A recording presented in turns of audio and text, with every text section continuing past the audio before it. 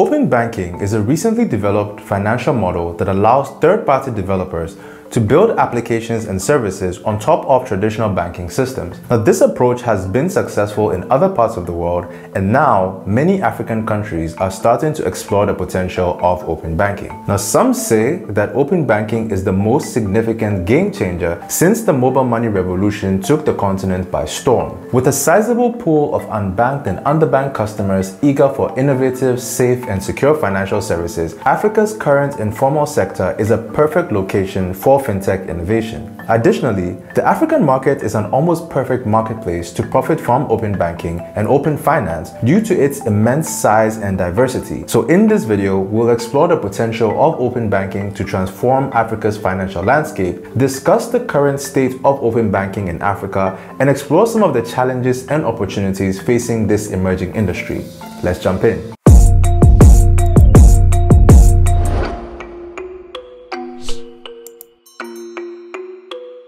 Hello friends, welcome back to the channel. My name is Jeremy, and if you're new here and haven't yet subscribed, please consider doing so because on this channel I speak about fintech, digital transformation, personal and career development. Open banking is a system that allows banks and other financial institutions to share financial data with third-party providers such as fintech companies in a secure and standardized way. Sharing data this way allows for the development of new financial products and services that can improve the customer experience and create new opportunities for innovation and competition. For example, imagine you're a big spender who loves to shop online. You have a habit of splurging on the latest designer clothes and accessories, but you struggle to keep track of your spending and often find yourself running out of money before the end of the month. Enter open banking.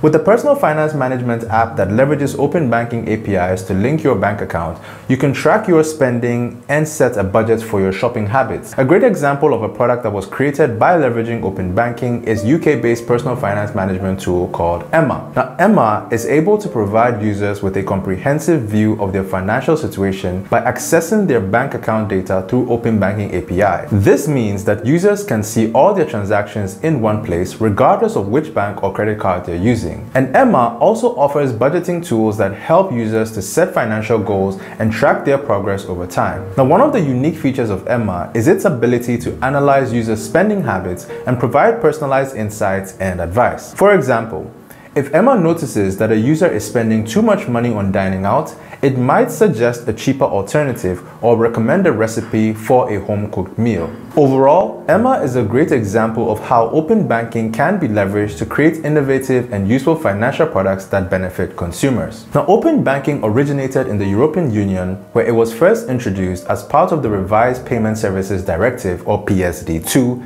in 2015. The PSD2 was designed to create a more competitive and innovative payments market in the EU by increasing the security of online payments and promoting the use of new technologies. One of the key provisions of PSD2 was the requirement for banks to provide third-party providers with access to their customers' financial data through APIs. Now, this requirement allowed fintech companies and other third-party providers to develop new financial products and services that could improve the customer experience. Now, since the introduction of PSD2, open banking has spread to other regions of the world, including the United Kingdom, Australia, Hong Kong, and now Africa. Although open banking is still in its early stages in Africa, there are already many exciting developments happening across the continent. Africa is a vast and diverse market with over 1.4 billion people in 54 countries. But despite the many natural resources and human potential, Africa has historically struggled with economic development and access to financial services. Now, according to the World Bank's Global Fintech report, as of 2021, 45% of adults aged 15 years and over in sub-Saharan Africa are unbanked. The lack of access to financial services can have a major impact on people's lives, limiting their ability to save, invest, and participate in the economy. Open banking has the potential to address some of these challenges by enabling a more open and competitive financial ecosystem. By allowing third-party developers to build applications and services on top of traditional banking systems, open banking can increase innovation, reduce costs, and improve financial inclusion. For example,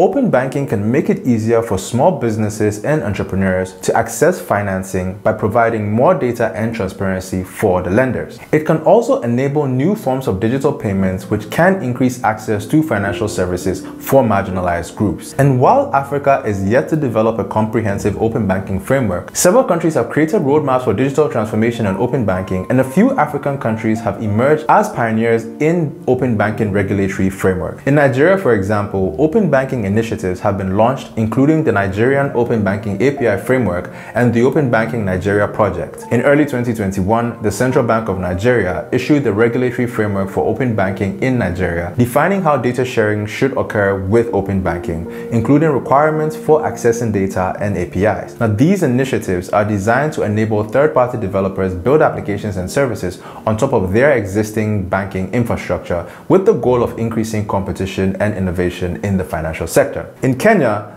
the government launched an open banking working group to explore the potential of this new financial model to develop policies and standards for open banking. In December 2020, the Central Bank of Kenya released a draft 5-year digitalization plan to overhaul the country's payments industry. The document strongly supports open banking and stresses the importance of regulation, stating that the Central Bank of Kenya will work to define the standards for API development, including risk management frameworks. At the same time, the Kenyan National Treasury and Planning Department is drafting a policy for digital finance that will address developing open banking infrastructure, ensuring consumer protection, and creating financial system regulation. In South Africa, the Financial Sector Conduct Authority released draft regulations for open banking, which would enable third-party providers to access customer data and build new financial services. In my home country, Ghana, the central bank recognized the potential benefits of open banking and is taking steps to encourage its adoption. In 2019, the Bank of Ghana launched its Payment Systems and Services Act,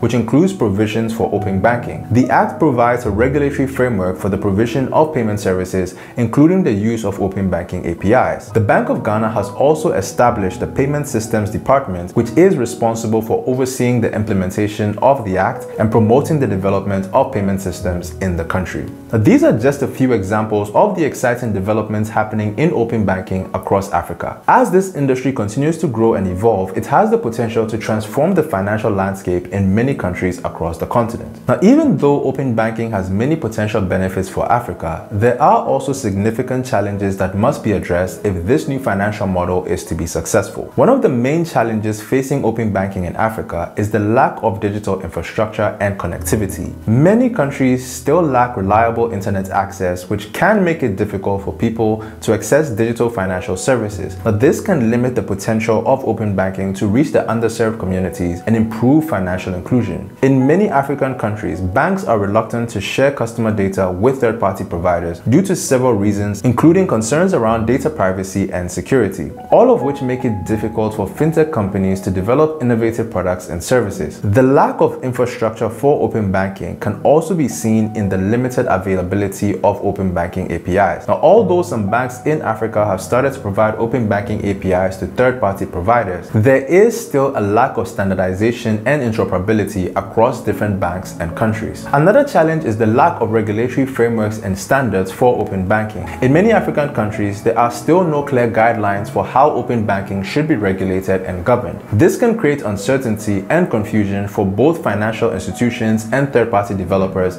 and may limit the growth of this emerging industry. Now, despite the challenges, there are also many opportunities for open banking in Africa. For example, by enabling new forms of digital payments, open banking can help reduce the cost and complexity of financial transactions. This can be especially important in rural areas where traditional banking services may be limited or unavailable. Open banking can also provide new opportunities for businesses and entrepreneurs in Africa. By enabling access to more data and financial services, open banking can help level the playing field for small businesses and startups and provide new avenues for growth and expansion. And finally, open banking can also help to increase financial literacy and education in Africa. By making financial services more accessible and transparent, open banking can empower individuals and communities to make better financial decisions and to take control of their financial future. So to conclude, Open banking has the potential to transform the financial landscape in Africa and to provide new opportunities for individuals, businesses, and communities across the continent. While there are certainly challenges to be addressed, the benefits of open banking are clear, and many African countries are already taking steps to embrace this new financial model. Now, as we look forward into the future of open banking, it's important to remember that this is an emerging industry and there is still much work to be done. However, with the right policies,